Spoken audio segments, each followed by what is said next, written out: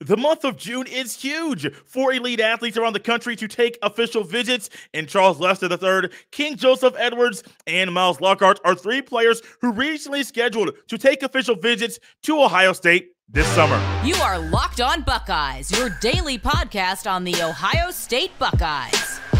Part of the Locked On Podcast Network, your team every day.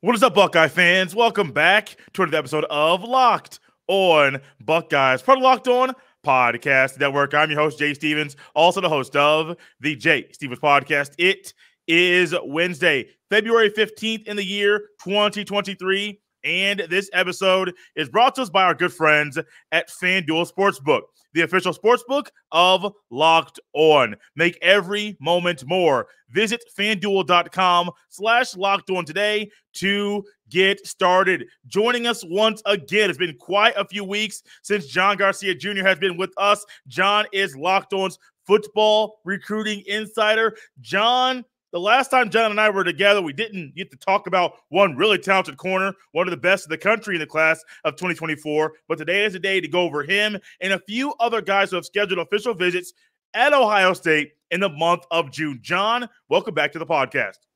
Good to be back on with you, Jay. Yeah, it's ramping up, right? 2024 is hitting in full swing, and from a recruiting perspective, and obviously Ohio State is going to be at the forefront of crafting how that storyline unfolds. So it looks like June is going to be a big factor for sure. June is always a big month for the official visits. And before we get into these athletes, John, why is June that month for why all these elite athletes and just guys trying to get some attention from college coaches flock to these universities in the month of June? Well, you got a lot going on, and it all overlaps, right? You've got the very early renditions of the summer workouts, the current players that are on their summer sessions, and then, of course, you've got the camps going on, right? So a lot of prospects are flocking to go try to earn scholarship offers, and then on the back end, of course, you have the official visit window. This is a time where a lot of schools don't have a ton going on beyond the camps, so they're able to pour more into the visits and spend more time with the prospective student athletes. And on top of that, it lines up really well from a timeline perspective. I know we'll talk about it a little bit today, but a lot of these players, a lot of the blue chip players want to have their decision in by the end of the summer. So summer official visits have become even more critical on the path towards locking in a college decision before these seniors begin their final high school football season. So it overlaps quite well for every school, and Ohio State is one that is already planning on taking advantage. The month of June, I have seen, especially last year, as I've getting kind of paid more attention to the month of June, there tends to be one weekend, John, where these athletes, the elite of the elite, flock to different universities, and certain schools try to have a big weekend where they can get all of the top talent in Columbus or Tuscaloosa or Athens all at once. And it seems like June 16th through the 18th, from the stuff I've seen, it seems to be that weekend. One athlete we're not going to talk about specifically, KJ Bolden, I believe he scheduled an official visit during this same week. What does that do for a guy like a Charles Lester or a KingJoseph Edwards or even a KJ Bolden? What does it do to get them on campus with other kids who are some of the best at their positions in the entire country? Well, look, it offers you a time to kind of galvanize, right? You're not – those 48 hours on campus on Ohio State's dime are great for everybody, but you want to create as much overlap as possible with the recruiting pitches and even some of the events and dinners and other situations that you've got going on. If it's a time of year where the student body isn't there in full force, you're not building around a game, right? Like in the month of June. So you want to create a little bit of, an intimate community with recruits and their families. I think that's an important part to remember. It's the families, not just the recruits, that are able to make these trips. So these dinners, these events, these coaching sessions, this teaching tape, whatever it is, it's not just an audience of one there. So you start to pair elite recruits together. Now their families can start to mingle a little bit, and oftentimes that really does play an impact in some of these final decisions, whether it's, hey, one kid committed early, now you're trying to bring in the other recruit that you met on the visit, or, you're apexing towards a decision together and you can maybe compare notes on certain schools. It really does factor importantly down the line. And then from the recruiting perspective, these kids all follow each other. They know each other. They're aware of each other. And you mentioned a couple from the state of Georgia in particular making visits the same weekend. I'm sure KJ and King Joseph have overlapped plenty beyond the Friday Night Lights. So I think that always factors in as well. I believe they're teammates actually on Friday nights as well. So that really can't be understated in terms of how important it could be towards a given recruiting weekend. So trying to pair them up and make it one huge splash weekend is something that every program tries to do in the spring, in the summer, and of course, during the season relative to their schedule. Before we get into the three athletes who have scheduled three of their official visits in Columbus, who are the focus for today's show, I'd like to thank LinkedIn Jobs for being the official college football and college basketball recruiting sponsor across the Locked On Podcast Network. These days, every new potential hire can feel like a high-stakes wager for your small business. That's why LinkedIn Jobs helps you find the right people for your team faster and for free. Post your job for free at linkedin.com/LockedOnCollege. Terms and conditions apply. I mentioned it earlier, this young man from Sarasota, Florida, Riverview High School, Charles Lester III. John, one thing I love, and John, I say it all the time, I love guys that maybe either play multiple sports or if they play one sport, they play multiple positions. See it in baseball. You see a guy who pitcher, maybe shortstop, second base, and he might be able to play a little outfield as well. But generally the pitcher can play a little bit of that middle infield. You get some guys on the football field, might be a receiver, might be a corner. Guy and a couple guys at Ohio State, one going to the NFL. DeJuan Jones played basketball and football in high school. JT Tuimoloau, basketball and football in high school. This young man, Charles Lester III, he's not one of a multi-sport athlete, but you could categorize him as an athlete because, John, I saw that he's played corner, wide receiver, and wildcat quarterback. I doubt they'll use the wildcat in Columbus, but with Brian Hartline as the OC, you never know what's going to happen. When you hear Charles Lester III, his name, and you watch him play the football, what pops into your head? Just production. He can do a little bit of everything. Every year there seems to be a Floridian that you can kind of line him up wherever you want on the field, and he'll make things happen. And Charles has that cachet attached to his name. Certainly, enough of a body of work at receiver to be a Power 5 guy.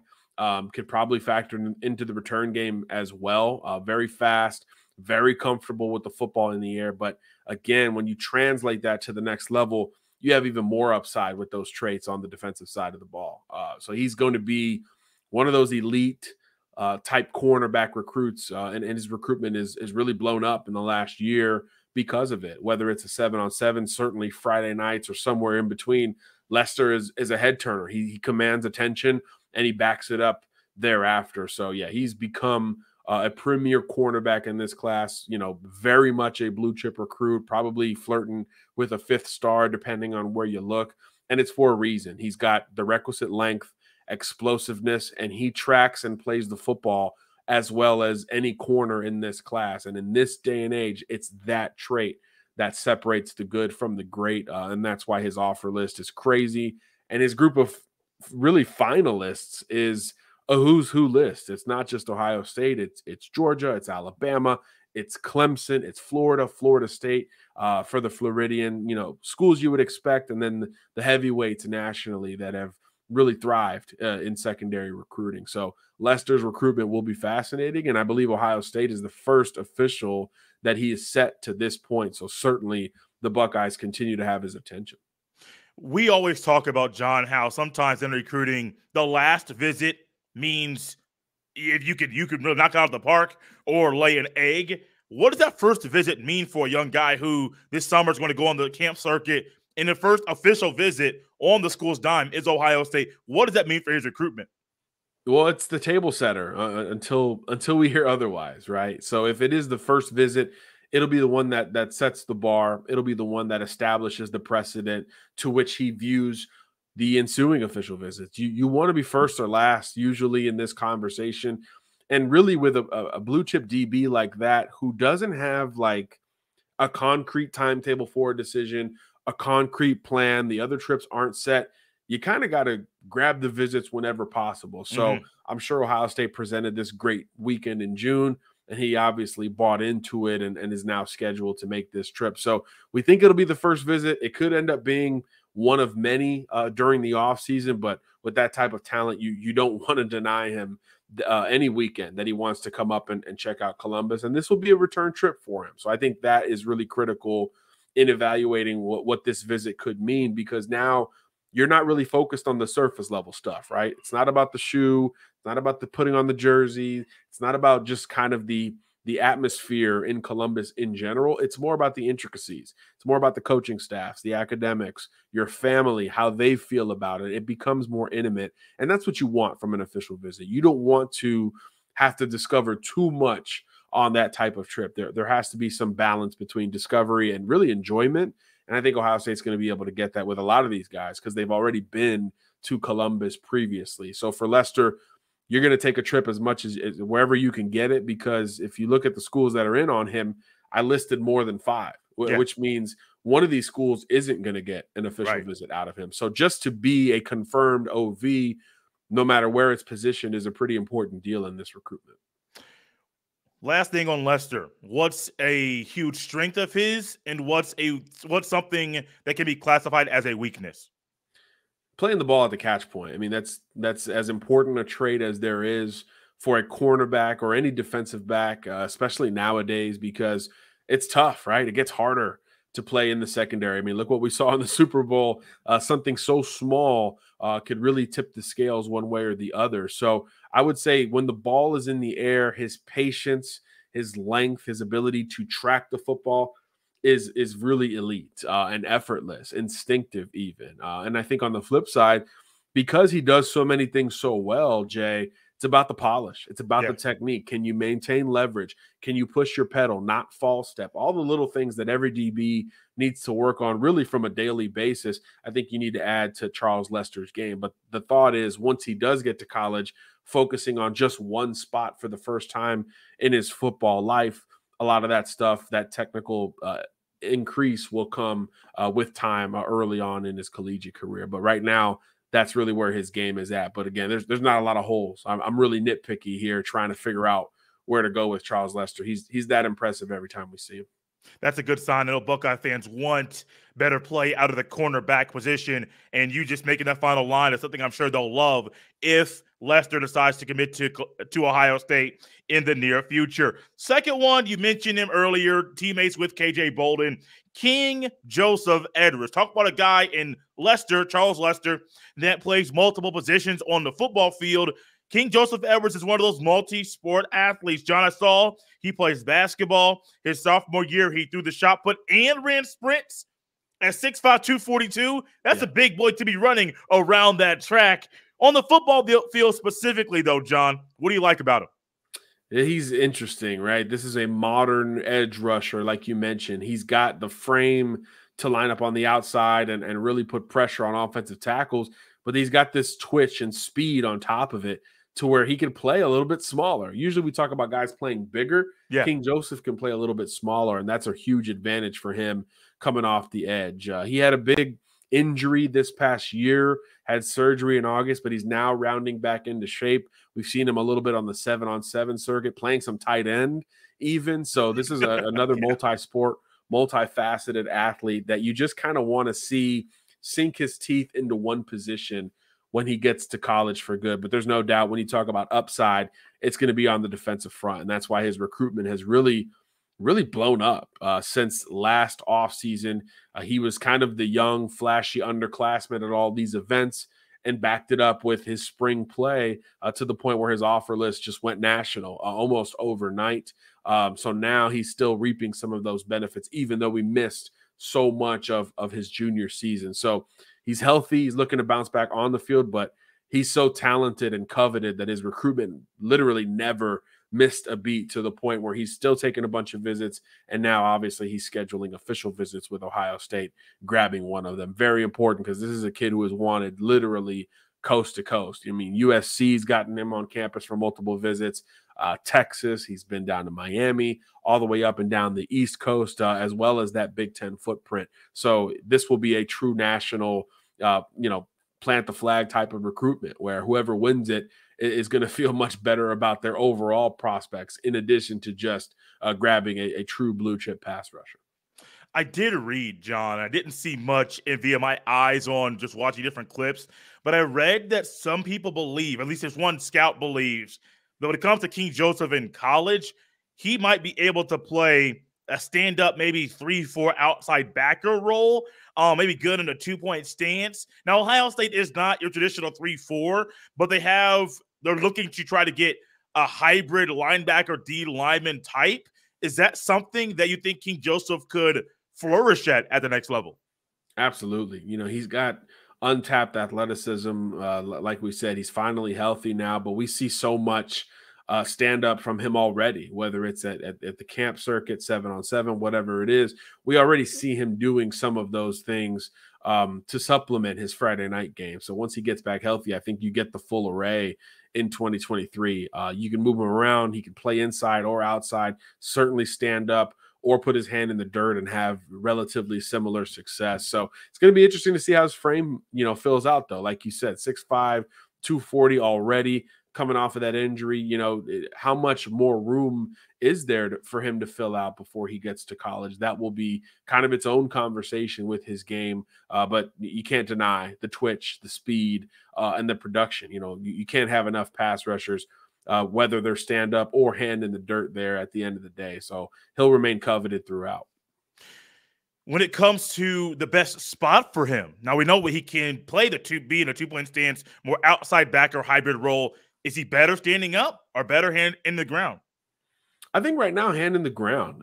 He's one who he already has so much torque and explosiveness, but typically when you got your hand in the dirt, Jay, you're playing the leverage game already, right? Because you're in your 3-point stance, you're leaning on the hand that is in that theoretical dirt. So it helps you stay low more times than not. And you mentioned his track background, same principles apply there. So I kind of vision him that way, especially considering he's already 240, going into his final offseason in high school.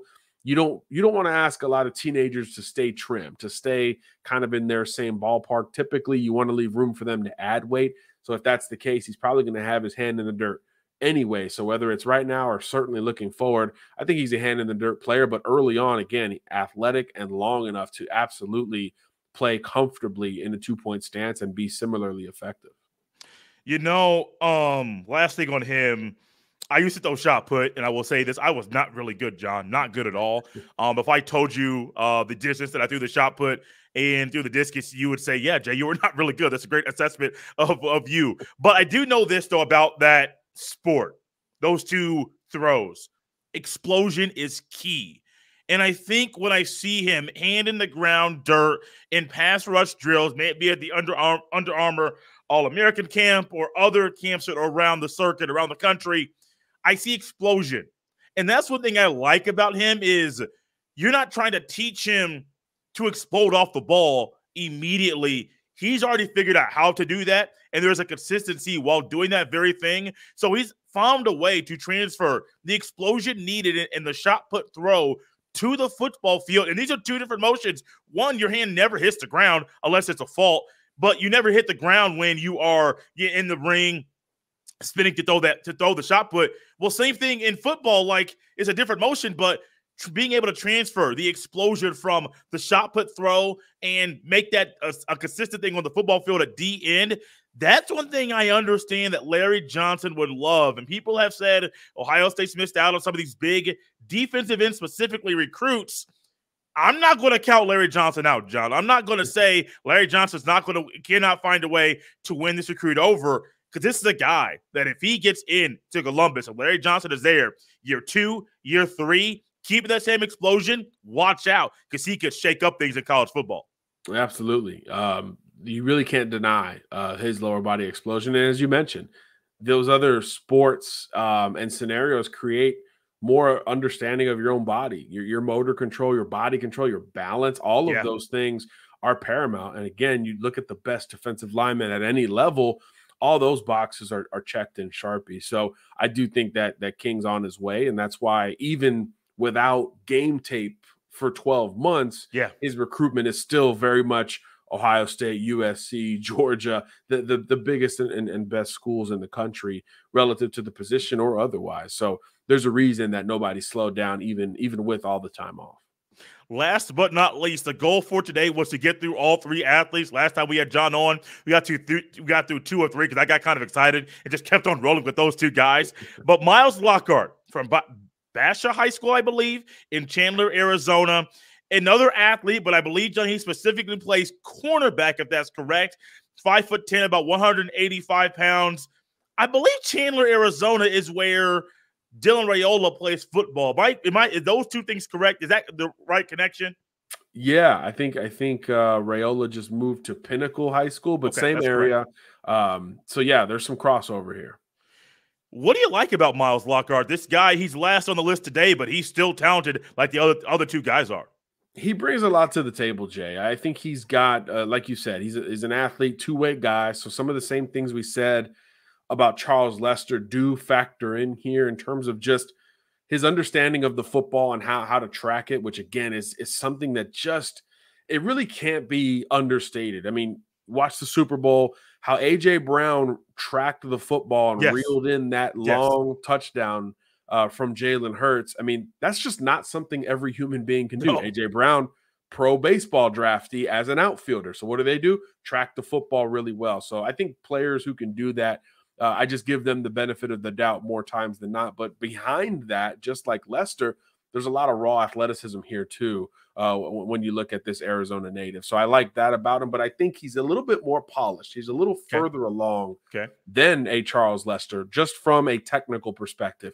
Very good at maintaining his leverage. I saw him speed turn on tape.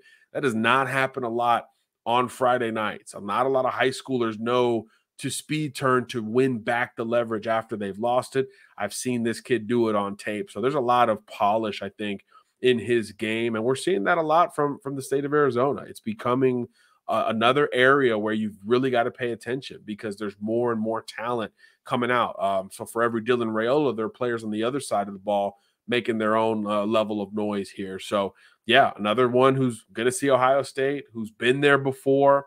I believe this is actually going to be his 3rd visit up to Columbus. So you feel really good about the Bucs' chances, especially considering a lot of schools involved here are West Coast, as you would imagine, right? Arizona native. So you've got Washington in there, you've got Utah in there, a couple other schools. Ohio State kind of feels like it's on an island here. So naturally, you're not competing with the same type of schools with a similar trajectory or even part of the country from a geographical standpoint. So I think those are good things for Ohio State to present something different than kind of living in the Pac-12 bubble that this kid came up in. I did read when it comes to Lockhart, and last thing with him for time's sake, I did read that this scout believes that Lockhart is best and he's most comfortable near the sideline. Specifically, may it be lining up. That's more where his bread and butter is. I know players will transition and players will progress, and coaches will try to groom players and develop players where they think the player fits best on the football field. So I understand all the things that may happen at the next level. But when it comes to maybe where you view him being the best, is it a side of the field? Is it in tracking the ball? What area of the field do you find that he is the best at?